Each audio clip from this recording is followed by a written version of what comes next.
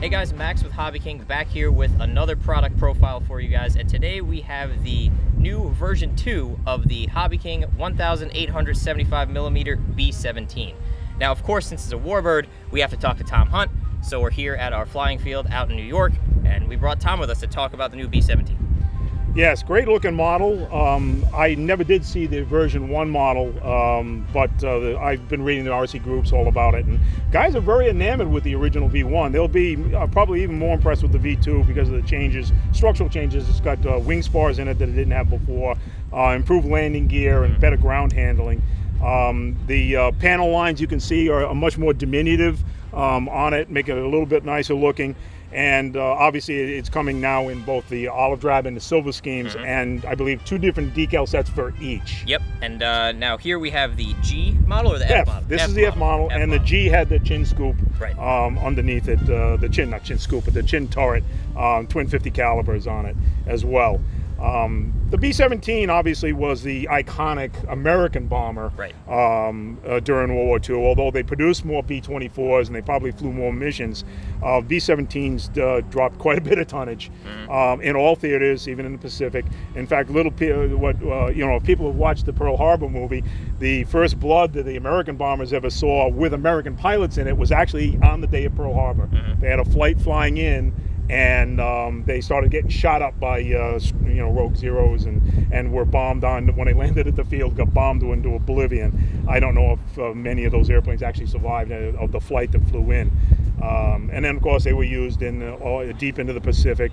And then when you got later into the war, they were primarily just a European theater operation, the 8th Air Force, and they flew out of Italy too. It wasn't until the advent of the long-range Mustang that the loss rates went down from the high 30s into the high teens.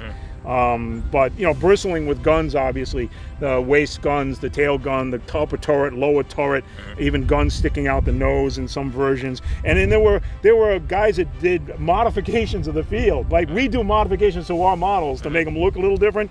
Guys at the field would add more guns. They'd just stick a gun out of every, they'd get a crashed airplane and they'd pick up a gun and say, hey, we can use this here, and stick it out the top. They had some sticking out the top. So it was a very utility airplane, had obviously long range and did quite a bit of damage to the Third Reich in its time. All right, so thanks for that, Tom. So now I think we should go and take her up for some flying. What do you think? Great. Awesome. And then once we're done with that, Stuart's actually going to take you back in the studio, and he's going to do a full unboxing and a build. So let's get her up and flying. Super. Let's do it. All right, Tom, you all ready to take her up for some flying? All the controls are checked. I'm ready to go. All right, we have a little bit of a northerly breeze here. Light breeze, but shouldn't be a problem for this guy. No problem. All right, let's go for it.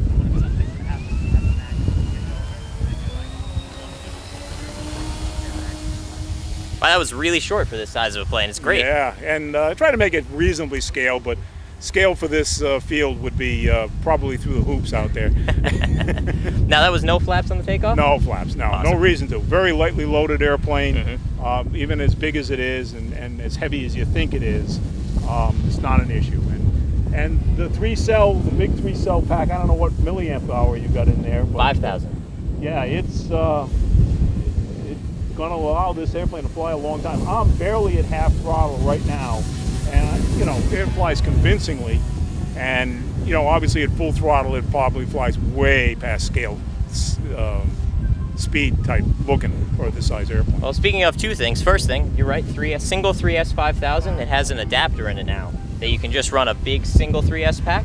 Very good. So, which is really easy for you guys if you just want to run 1 pack, but you can always run 2 if you feel like it.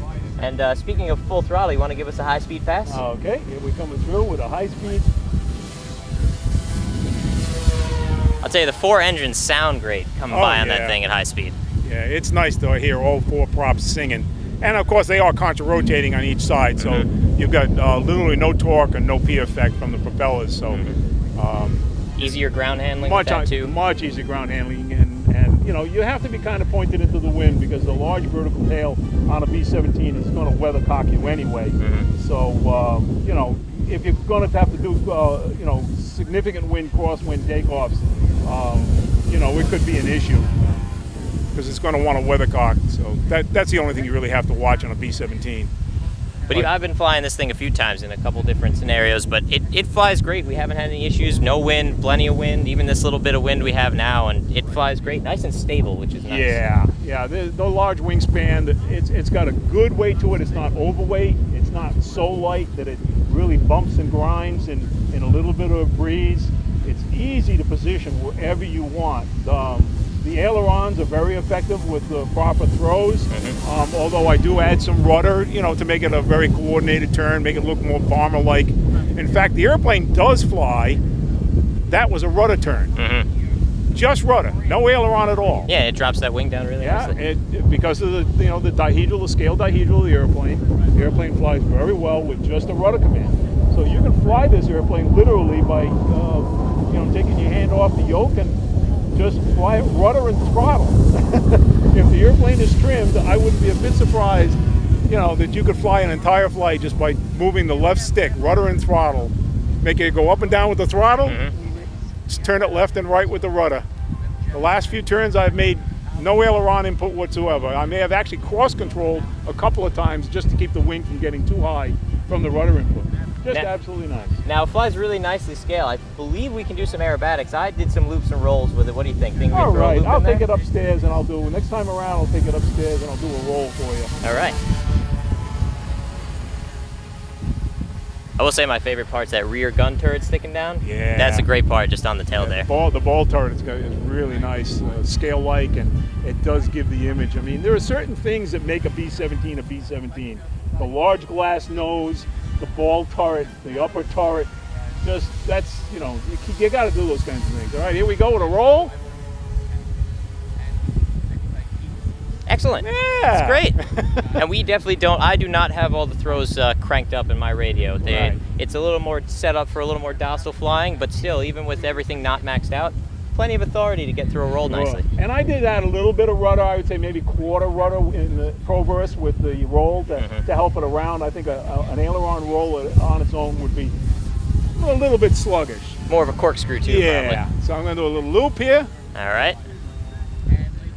Pull off the power to keep the G's from getting too high. Great.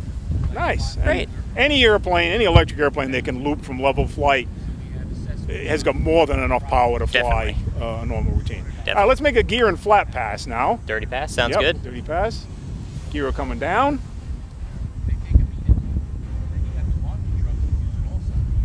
I always wait till I'm on final.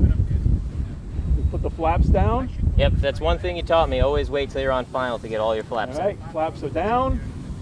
And now remember this, the B-17 will get very, very slow with everything out. You can fly it slow, but it's still very stable. The wings don't drop, nothing gets squishy or anything like that. You can see the split flaps just down maybe about 45 degrees in this scenario. And I'm going to get rid of the flaps. And it settles a little bit because I had to add some power just after I got rid of the flaps. Right. Get the speed back. But no issues at all. All right, let's do a touch and go since I got a 5,000. Sounds good. And now I believe we were pushing about 8 to 10 minutes of this guy with mixed flying when we were flying him around before. So plenty of flight time with the big 3S 5000 and plenty of power too throughout the entire pack. Beautiful. And back up we go. Great. And then you suck everything in. Yeah.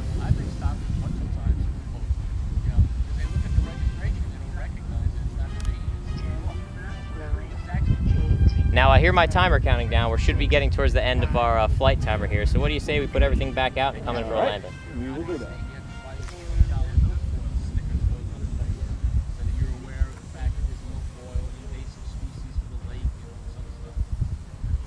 Put the nose down a little bit, add some power.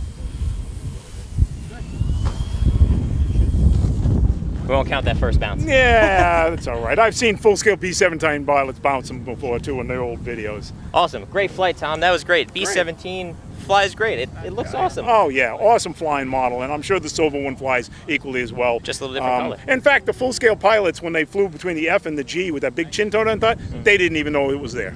So you shouldn't as a modeler either. Awesome. Thanks, Tom. Now, Stuart's going to take you guys through a full unboxing and build, so we're going to toss it over to him right now. Okay, thank you very much, Tom and Max. Some good flying there, and as they suggested, you are now here with me for the unboxing and build sequence of this product profile. Now, I say build, there is some assembly involved. It's very straightforward and a few very simple steps. A little bit time consuming just because of its size, but the rewards are there to be had, as can already have been seen from the flying footage. We'll go through what's in the box and give you a rundown on a few more of the details and a little bit more on the spec too. And then I'm going to mix it up a little bit and you'll see what I mean in just a minute. So without further ado, let's get on with unboxing this beauty.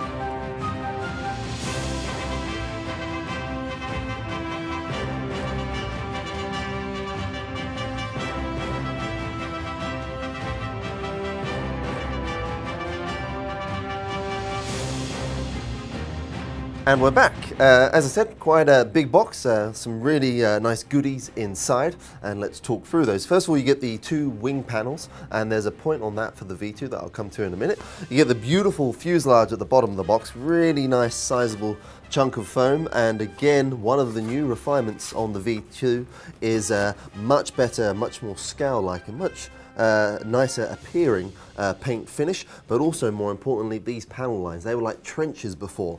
We've done our homework properly this time and we've reduced these panel lines as much as we can for a much nicer and far more scale appearance. Going around the table, what else do we have? Well, we have 4 propellers. Obviously it's a 4 engine model, but also we now include 2 additional spare propellers, all very good. Next to the propellers here, you see this is the chin turret. The B-17, before when it came out first, it was just a F model with the clear housing and no turret on the bottom. However, what we've now provided is a included and optional G turret for both the silver version and the olive drab version. So you can, if you wish, you can make the olive drab version a G model too. Because between the F and the G, the only real difference, visibly anyway, was the addition of the G chin turret. So a very easy and worthwhile mod for a nice point of differentiation between the green and the silver.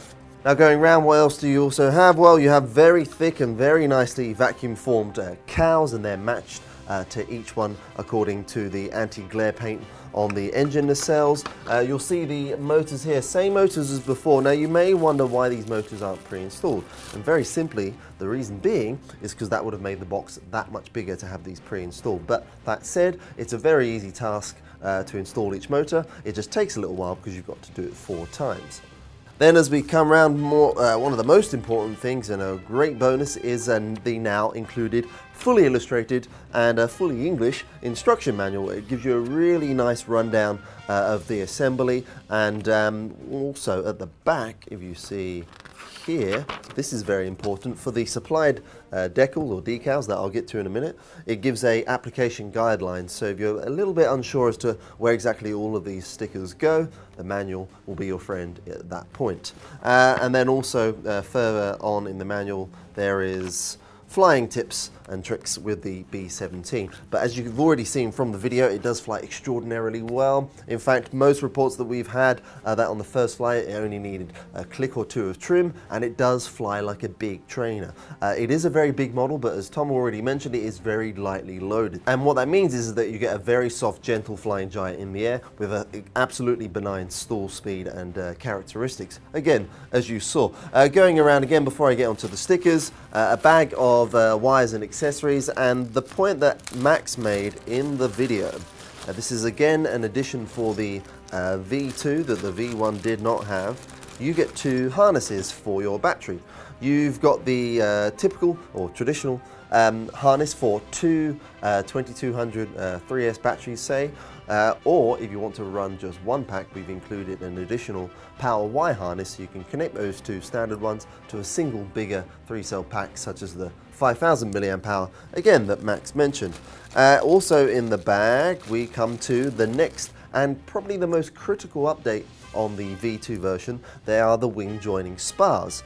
And then finally, we have the all-important stickers. Now, if I pull this sheet out here, you'll see there is a big bag of stickers, decals or decals, whatever you wish to call them.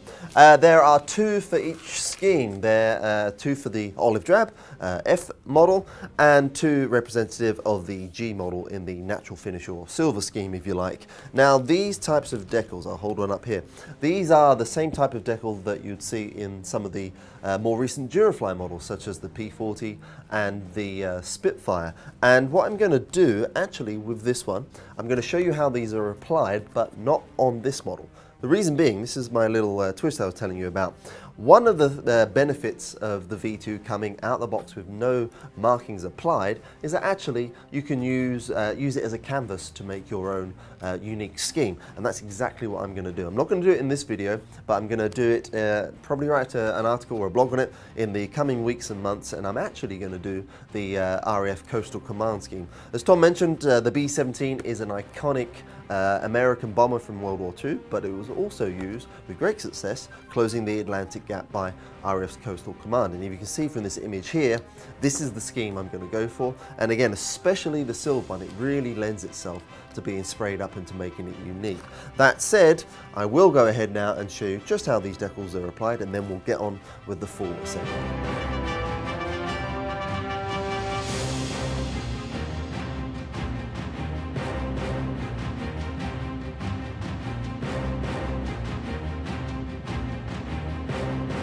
Okay, so I've cleared off the table, I've got the stickers out in front of me, and I've got my demonstration piece of foam. This is actually the towel from a Avios Sea Fury that's no longer in use, but it will prove the point, and the point is how easy these decals are to apply and exactly how you go about doing that. Now, it stresses so in the manual, and I'm going to say it again here, for the sake of ease, do apply the decals first, because you can handle each component that needs the decals individually and apply those decals with ease on a flat surface.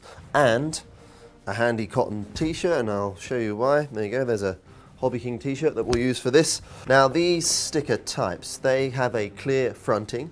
They're basically vinyl type decals, and they are actually, I don't know if you can see, but they are actually individually cut out, so you don't need to remove the sticker from the sheet itself with a knife. All you do need to do, and I'll show you here, is just get a hold of the fronting and then gently pull that back like so. I think you can see that there's the decal revealed there, and then it should just come up from the sheet individually. Then with the, let's do it this way, with the piece of foam laid down, you just want to apply it by rubbing your finger across, making sure there's no air bubbles in there, so you push out from the center.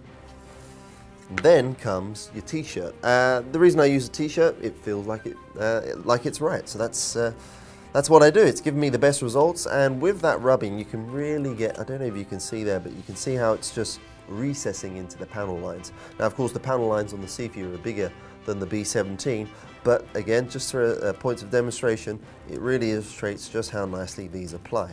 That's the first bit of rubbing. Now this stickiness should not and will not in fact lift up any of the paint applied, because it's just only low tack. However, when lifting, you do want to take care, not so much for the paint but for its sticker itself. See this corner here, it's good to start on a corner. You've got to peel this fronting horizontally so it doesn't lift the decal, and then keep pulling like that. I'm not pulling up, I'm pulling across. And then what you should see there, okay, it's lifted a little bit of this paint, but that's only because this is a very old sample. That won't happen on your shiny new B-17. There we are. Very nicely applied, but this isn't done yet. Oh, sorry, we're not done with this yet. Again, go over with that same cotton cloth and just rub down. And there you have it, really, really nicely applied, and that's not going to come off. However, just to be sure, an additional trick, if you have a covering iron with a sock on it, just get a very, very low temperature setting on that iron and just go over it, just very, very carefully. And what that will do, that will activate the adhesive on the back of this even more so than just rubbing it with the heat and friction, and it will really ensure that these decals do not come off. So that's how to apply the decals. I would have gone ahead and done that right away on this sample if I was keeping it in this scheme. However, I will be doing my own scheme later on in a coming video and article, so look out for that. So right now we're going to go ahead with the assembly, so I'm going to get everything back on the table and we can start with that.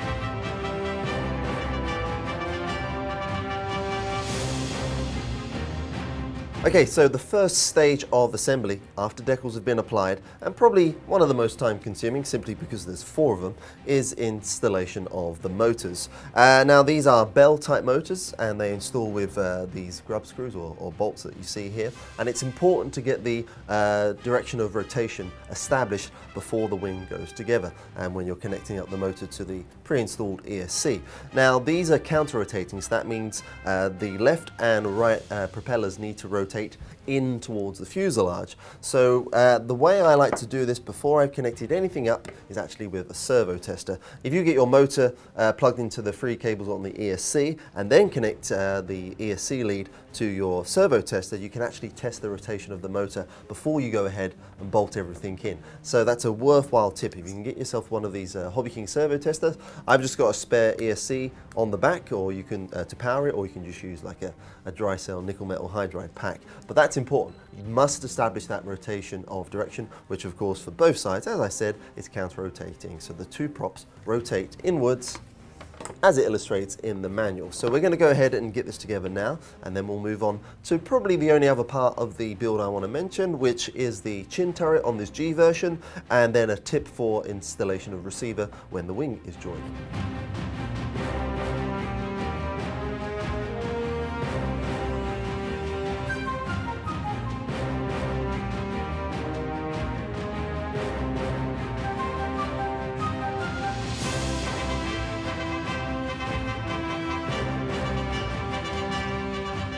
Now from this image that you can see here, this is my 8-channel FR Sky receiver mounted directly on the wing, and I've bunched all the wires up at the front. It's very neat and tidy. It means when you come to install your wing at the field, all you need to do is plug in the 2 servos from the fuselage, which are the elevator and rudder. Now in order to, these are the rudder and elevator servos. Now in order to get the wing onto the fuselage without any of the wires or the receiver failing the fuselage, you actually need to do a slight modification. Again, it's illustrated in the manual. If you want to follow this procedure, that is, you'll need to do a slight modification. Otherwise, you can just install it as you wish. But I really like this method because it's really nice and clean. So, take the lid off my Sharpie. You've got an opening here, which is the standard opening. But if you want to follow the method that I show in the manual, you'll need to actually remove probably about that much foam.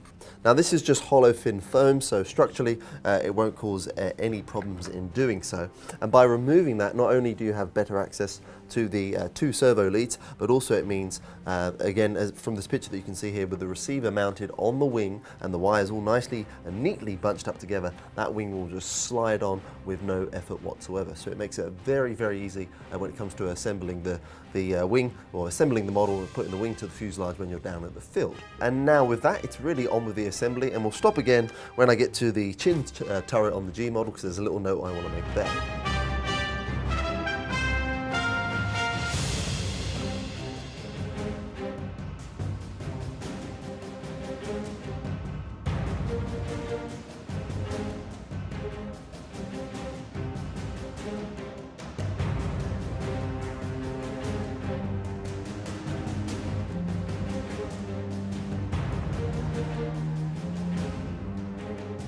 Okay, now we've stopped at this point, something that's not actually covered in the manual necessarily in detail, but I'm going to detail it to you here, and that's the G turret on the G model. Now with the original F model, what you had, or what we've got here, if I just lift this off, what that is a additional air-in cooling slot for the battery that's housed up in the nose when you're ready for flying. Now that's all well and good on the F model, but on the G, with the new supplied turret, these foam slots aren't already cut out. So if you want to reap the benefit of that additional air-in cooling slot, you will need to cut out these slots. However, how do you then get your 50 cals in the nose and permanently fixed? Well, as you can see from the sequence of shots we've got here, what I've done, first of all, with a X-Acto knife that we sell, I've just carefully cut out both at the top and the bottom of the ridge of the turret.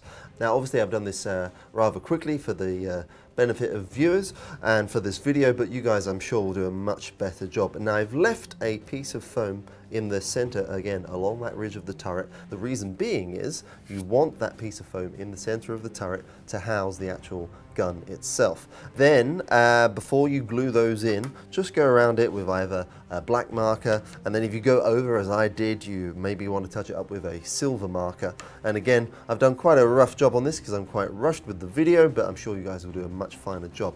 Anyway, at that point, with again the pointy ends of the guns, you'll then be able to, you can see where I made a mistake there, but you'll then be able to use the actual barrel of the gun to push these into the foam, and when you do, you'll want to apply glue not only on the turret but on those gun ends itself. And then just by pushing them in and aligning it to the trailing edge of the canopy, as you can see here, you've approximately, okay, this is a little out of alignment, but you've approximately got a very nicely installed chin turret on the G model. Now, on with the rest of the build.